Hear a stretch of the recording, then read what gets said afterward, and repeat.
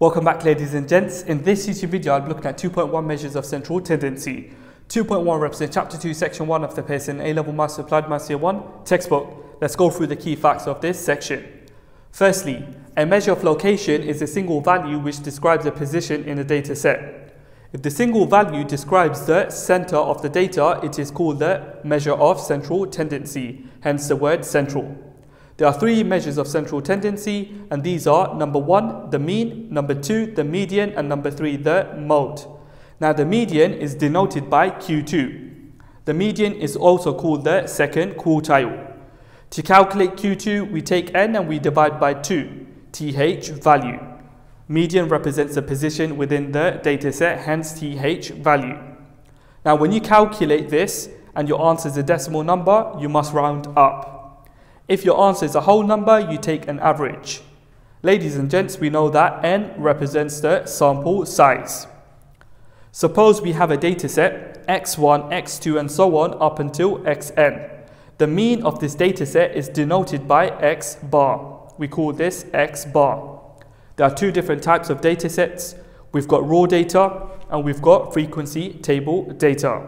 Now raw data is data that has not been represented in a frequency table, and frequency table data is data set that has been represented in a frequency table. So to calculate the x bar, the mean, from a raw data, we use this formula over here. Sum of x represents your data values, divide by n, the sample size. To calculate x bar, the mean, from a frequency table data set, we use this formula. So we have sum of fx divided by sum of f. F represents your frequency, and ladies and gents, if you look at the denominator, sum of f is total frequency. We know that the total frequency is n, the sample size. So these are the key facts of 2.1 measures of central tendency. We're going to be applying these key facts to exam style questions. Here is exam style question 1.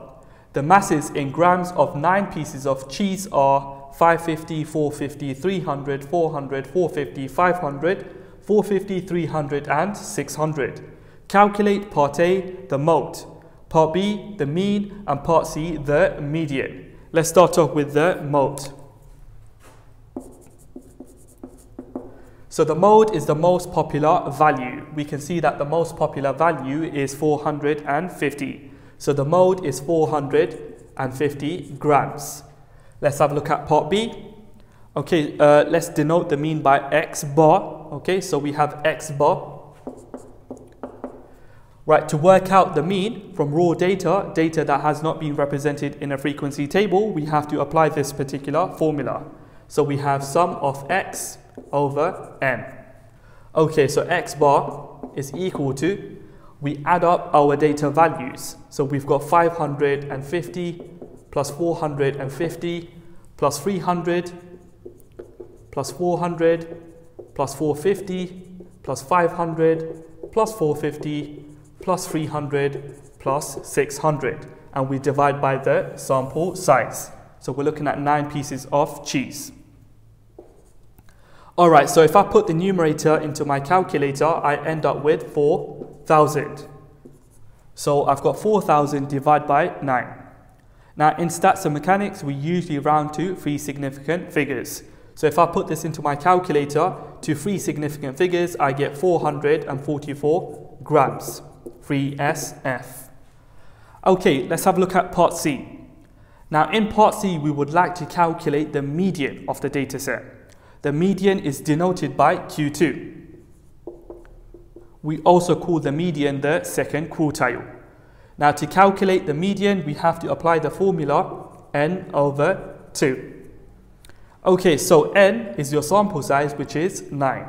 So we have Q2 is equal 9 over 2, hence Q2 is equal 4.5. Ladies and gents, remember, if you have a decimal number, you must round up. So we're going to round up, and we get that Q2 will therefore be the 5th value in the data set. So now we're going to take the data set and we're going to put it in ascending order.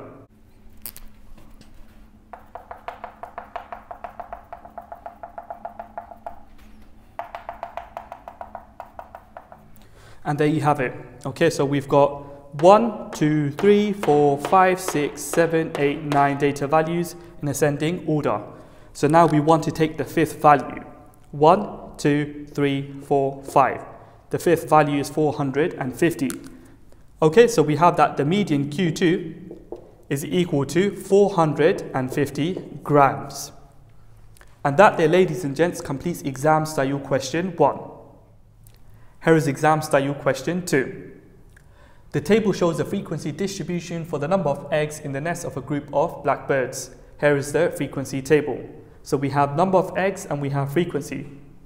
2 eggs has frequency 6, 3 eggs has frequency 11, 4 eggs has frequency 13, 5 eggs has frequency 7, and 6 eggs has frequency 2. Find part A the mode, part B the mean, and part C the median. Let's start off with the mode. So by definition, the mode is the data value with the highest frequency. So the data value with the highest frequency is 4 eggs. 4 eggs has a frequency of 13. So the mode is equal to 4 eggs. Part B, we want to calculate the mean. Suppose the mean is denoted by x bar. So x bar, the mean number of eggs, is calculated using this formula over here. We have a frequency table data. So x bar is equal sum of fx divided by sum of f. Now shortly I'm going to be showing you how to use your ClassWiz calculator to generate a frequency table and then calculate the mean. But before I do this, a quick reminder. In your ClassWiz calculator, sum of fx is represented by sum of x and sum of f is represented by n.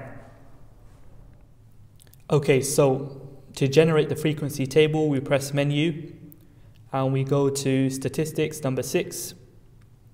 And then after that, we press 1 variable and we get a table like this with 1 column, which is the X column, the data column.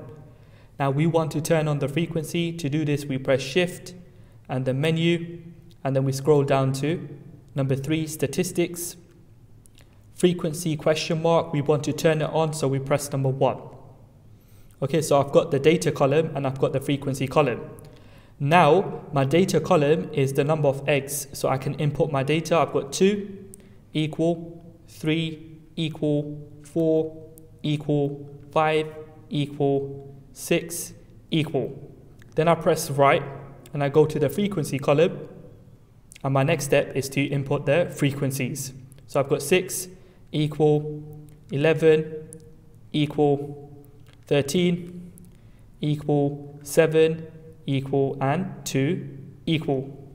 Once I've done that, I press option OPTN, and then after that we need to press number 3, 1 variable calculation. And there you have it, ladies and gents. As you can see over here, we've got the sum of x, which is 144, and if I scroll down, the n is 39. If I scroll back up, I also have x bar, which is 3.6923076992. Also, if we scroll down over here, we can see that the med, which is your Q2, is equal to 4. Okay, so using the ClassWiz calculator, we have sum of x is equal 144, and we have n is equal to 39. Hence, x bar, the mean, is equal to 144 divided by 39. If we put this into our calculator, we get 3.69 to 3 significant figures. So that's 3.69x, 3SF. Now 3.69 is not a sensible answer because you can't have 3.69 eggs. A sensible answer would be 4 eggs. Okay, let's move on to part C. Now, part C, we want to calculate the median, presented by Q2. Okay, now Q2 in your ClassWiz calculator technically represents med, shorthand for median. Okay, so from the ClassWiz calculator, we have that the med is just 4. So the median Q2 is equal to 4 eggs. And that there, ladies and gents, completes exam style question 2. Here is exam style question 3. The table shows the times taken by a group of students to walk to school. So this is the table. We've got time, t measured in minutes, and we've got frequency. This class interval's t is between 10 and 15, including 10, has a frequency of 5. This class interval's t is between 15 and 20, including 15, has a frequency of 14, and so on. In part A, we want to write down the modal class, and in part B, we want to calculate an estimate for the mean time taken to walk to school. Now over here, ladies and gents, we have group data. Group data is continuous, and we also know that time is continuous. Anyways, let's have a look at part A. We want to write down the modal class. In other words, the class interval with the highest frequency. So the class interval with the highest frequency is this class interval here. It has a frequency of 14. So in part A, our answer is t is between 15 and 20. 15 is included. Part B, we want to calculate an estimate for the mean time taken to walk to school. So shortly, I'm going to be showing you how to generate a frequency table using your ClassWiz calculator in order to estimate the mean. But let's get the method marks first. We need to write down the formula. Now over here, the time is denoted by t. So the mean time should be denoted by t bar. So we're going to calculate the mean time using this formula over here because we have frequency table data. We need to be consistent with our notation. So t bar is equal to sum of ft divided by sum of f. Now sum of ft in our ClassWiz calculator is represented by sum of x, and sum of f in our ClassWiz calculator is represented by n. Ladies and gents, over here we have group data. So for each class interval, we must take the midpoint as a representation of that class interval. So for the first class interval, we've got 12.5. For the second class interval, we've got 17.5. For the third class interval, we've got 22.5. And for the fourth class interval, we've got 27.5. Now I'm going to generate a frequency table. So I press menu, and then I scroll down to number 6, statistics, and then we press number 1, variable. Now we've got one column, which is the X column, the data column. In this case, it is the time column. We want to turn on the frequency. To do this, we press shift and then menu. We scroll down to statistics, which is number 3. To turn on the frequency, we must press 1. There you have it. So we've got the frequency turned on. Now the X column is the time column. So the first time is 12.5 equal. Second time is 17.5 equal. Third time is 22.5 equal. And the fourth time is 27.5 equal. Okay, so now we can press right and go onto the frequency column. We input the frequencies. So the first frequency is 5. Second frequency is 14. Third frequency is 7. And the fourth frequency is 2. Okay, so we press option. After this, we press number 3, one variable calculation. And there you have it. Our sum of x is 520. Our n is 28. Our x bar, the mean time, is 18.57142857. Okay, so using our ClassWiz calculator, we get that sum of x is represented by 520 and n is represented by 28. So t bar, the mean time taken, is equal to 520 divided by 28. Right, so t bar to 3 significant figures will be 18.6. Okay, we're looking at minutes to 3SF. And that day, ladies and gents, completes exam style question 3 and this teaching video 2.1 measures of central tendency. If you found this video useful, please don't forget to subscribe, leave a like, leave a comment, turn on your notification bell so that you receive notifications every time I post a teaching video.